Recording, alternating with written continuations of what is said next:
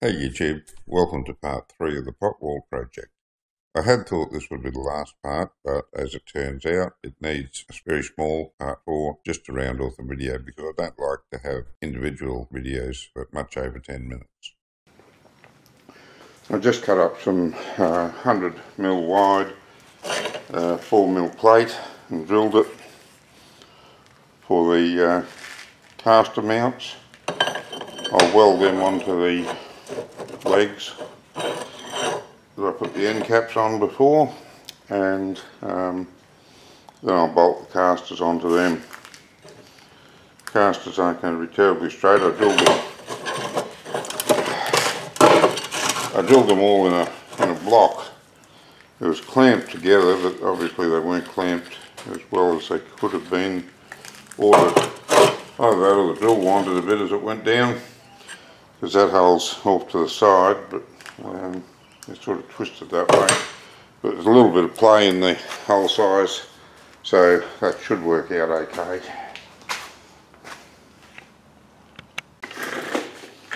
I've got some oil on these plates I'm going to use for the casters. I haven't got any acetone, so I'm going to try a bit of methylated spirits. Hopefully that'll clean them up enough to weld.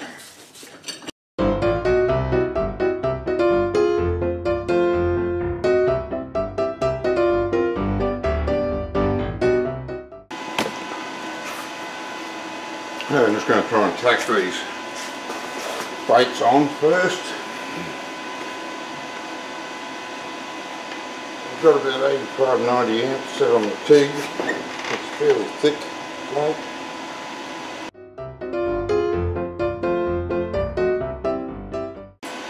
Judging by that, I might need a little bit more amperage. I might try sharpening that tungsten too. Make sure he's got a really fine point on him, because that seems to be easier to direct the heat with.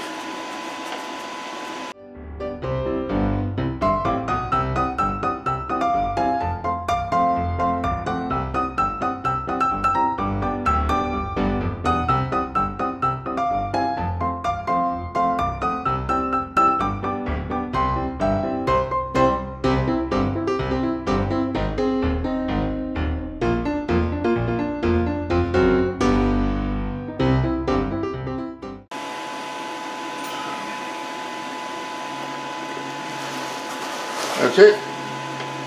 Sheets are done.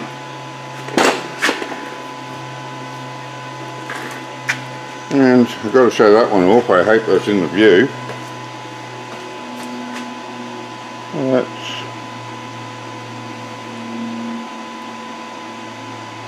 That looks pretty good to me.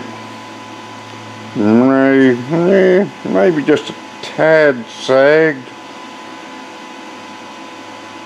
Yeah, still pretty good. I think I'll pass it. This is, the guys on weld.com and a couple of the other channels do better, but there's a lot of guys on YouTube that are happy with that weld, so I think I can be too. Now, as much as I hate, loathe and detest getting down on the floor and working on the floor to do anything, it's the only space I've got big enough to set this up. So I'm afraid that's exactly what I have to do. I have to get the welder out, get down there on my hands and knees and weld these legs onto the frame. I've got them all positioned, squared up as best I can. The frame itself isn't terribly square because it pulled a lot more than I expected from the welding. But given that I've leveled it all up, I think it doesn't look too bad. By the time you get the pots in it, I don't think it will be as noticeable, I hope. Anyway, let's get on with it. Okay, here we go. Metal on the leg RHS is a lot thicker than the SHS for the frame. So I'm going to leave the amperage up around 100. And try and direct most of the heat into the RHS.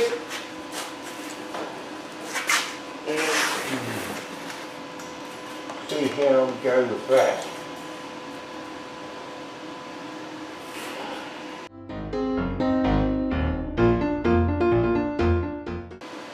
Yeah, didn't go too bad.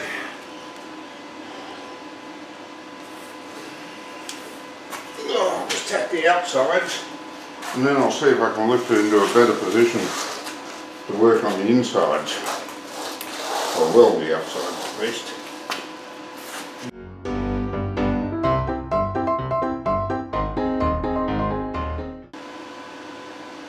And a bit more, I'm going to need a little bit more amperage on that too. Directing all that heat down is working well. Just need a little bit more bite into it, I think. Let's see how that goes. There's another little run on this couple of bits that didn't go quite so well.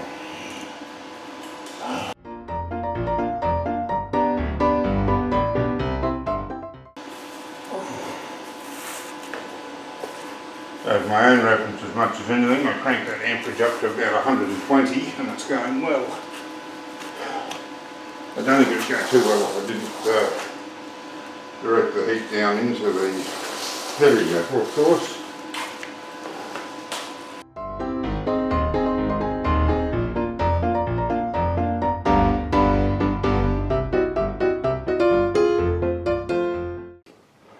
I got the weld, I got the legs welded on this one.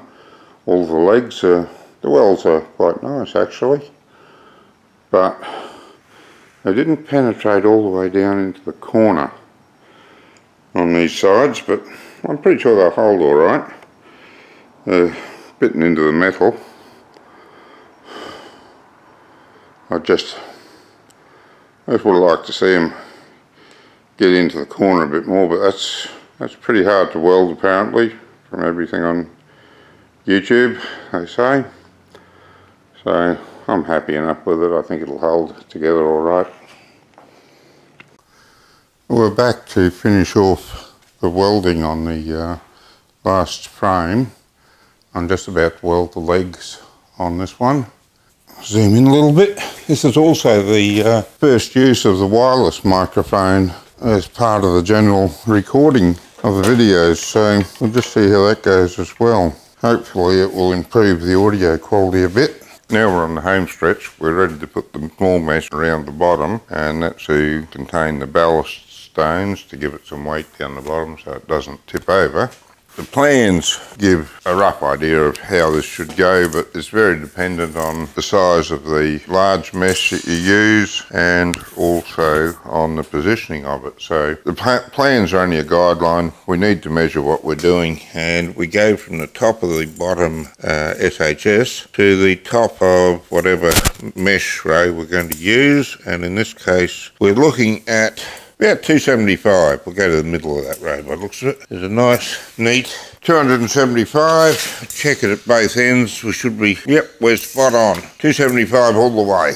And I'll just check the other side to see if we can, it should be hopefully pretty much the same. It's about 277, so it's not too bad. I've set the mesh up on the table here so I can work in an elevated position. Last thing I want to do is to be working on the floor, because that's just plain uncomfortable. Oh, 275 takes me just shy of this one, and 280 will take me from the other side. I'm going to cut just on that one. Alright, see how this goes.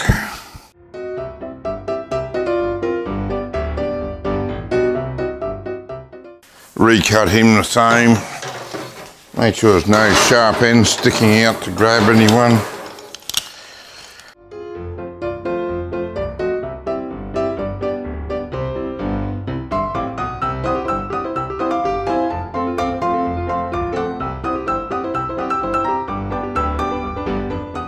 We've got to worry about all these wires sticking out here.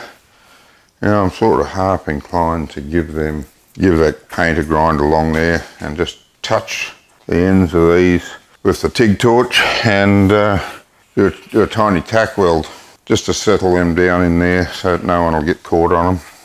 It's the lesser of two evils, I think. In order to TIG these ends in, I'm going to have to lift this back up a bit again. Oh, which is going to be easier said than done because I jammed it in there. Here's the screwdriver. That'll do as a lever. Just got to lever one side once I leave the tension. Not a hard job.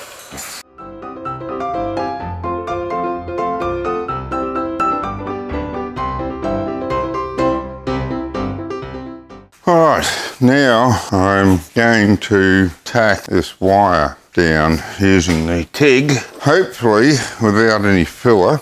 I just want to put the barest tack just on the end of it. Now, question of amperage, certainly not much. Right around 45, 50. Let's see how we go with that initially.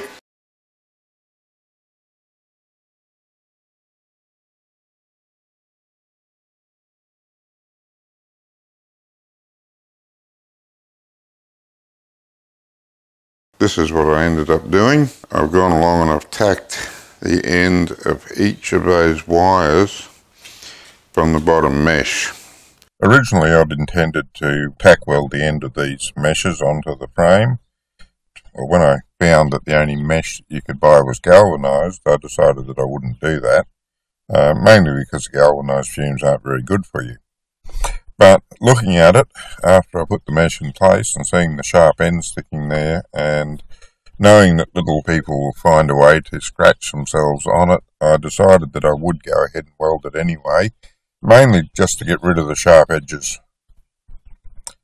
In a well-ventilated room, taking proper precautions and wearing a respirator, there should be no issue.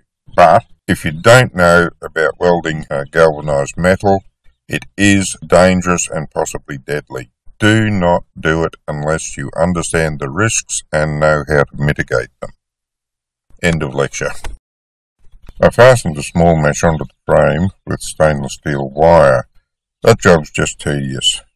Twist the wire up here, twist the wire up there. Okay, really important, once you've wrapped them, to make sure you bend them with it out of the way and least chance of someone getting hooked up on them. We won't bore you with the details of wiring all this up. Suffice it to say, it's a tedious and boring job that just has to be done, unfortunately.